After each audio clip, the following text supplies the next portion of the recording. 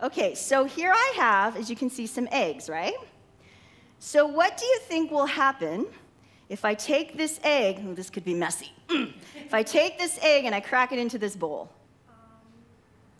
I think the egg will crack in half and then some of the egg pieces will come out. You are exactly right. Some of the egg pieces, like the yolk and the white, they're going to come out into the bowl, right? So that's what we all, is that fair? Is that what we kind of all assume is going to happen, right? Okay, well, let's see. Let's see if I can do this without making too much of a mess.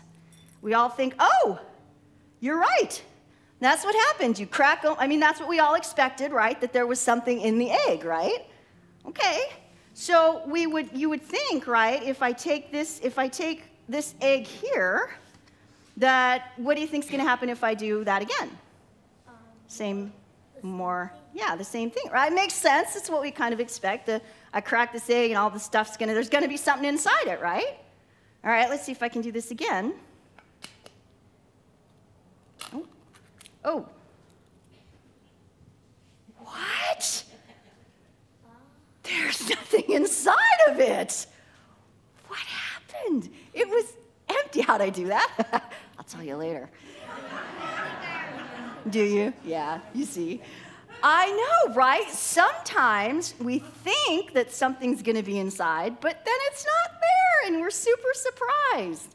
Well, in our gospel reading for today, Mary goes to the tomb after Jesus died, and she thinks Jesus is going to be in the tomb, right? But then she looks, and the tomb's empty.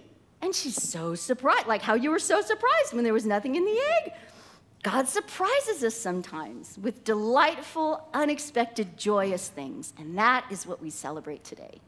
Thank you for coming up. Would you mind praying with me? We can all say a prayer together. Lord God, we're so grateful that you surprise us with life and with joy and with hope and with peace and every good thing. Even when we don't know where to look or we don't see you or we don't know what's going on, you are there and you show yourself to us in your Son, Jesus Christ, who is always there for us. We're so grateful for that and the life we have in him. And this we pray in Jesus' name. Amen.